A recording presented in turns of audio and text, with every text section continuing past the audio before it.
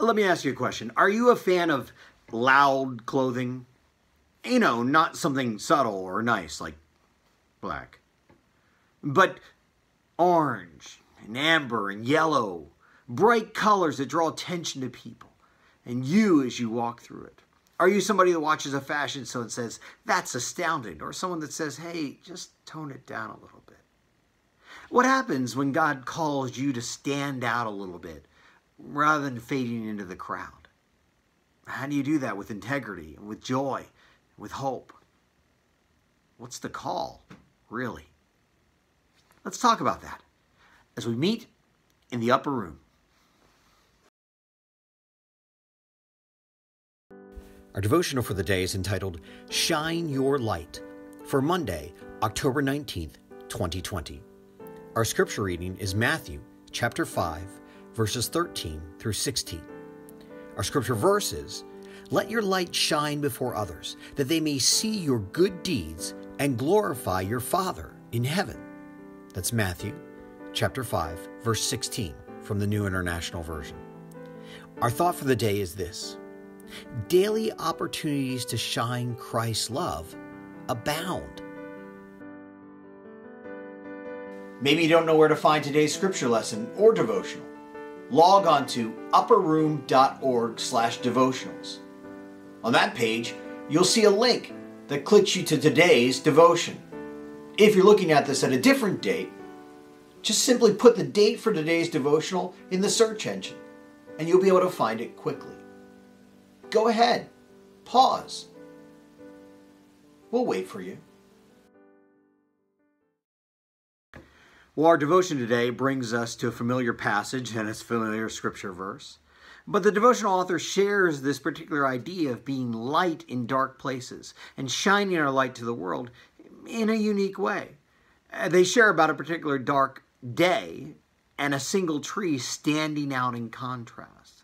And then making the connection. What if it's not so much of me shining like a flashlight in people's eyes and offending them with my brightness, but it's me standing in contrast to the world that they're used to?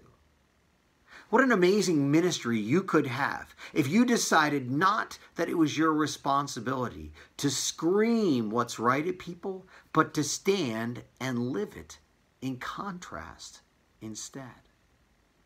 Standing out and saying, I'm simply living for God, and I'll do what's the best in each situation to bring Him glory, is radically different in a world that says, I'm simply living for my bank account, and I'll do what's best for me until the day I die. Imagine a world full of Christians like that. People authentically living, humble and available to stand out for God and reflect the brightness of His work through us through the Holy Spirit, instead of worrying about lighting up every piece of the world. People could see that contrast forever. You'd stand out and they'd come to you and say, what's unique about you? They'd explore your roots and figure out how you're growing when everything else seems dark. You wouldn't have to ask questions. They'd be asking questions of you. Perhaps in your job, in your family, in your own personal life. It's time to be comfortable standing out and saying it's okay for other people to think I'm not okay. Given enough time, they'll see that I'm not doing it for a show, but I'm doing it for Jesus. And they'll be drawn to the contrast and ask those right questions where I can share the love of God with them through Jesus Christ. Standing out as the light of the world, in contrast to what other people see every day. Let's live like that today. Let's close with a prayer found in our devotional. Loving God, may our lives show others that we belong to you. Help us to shine brightly to the world around us. Amen. Thanks again for joining us today. You can find links to theupperroom.org plus these video devotional times on the website that's on the screen in front of you. Plus, there are more interactive features, like requesting a prayer request or asking a question. We pray that God blesses you until we meet again in the upper room.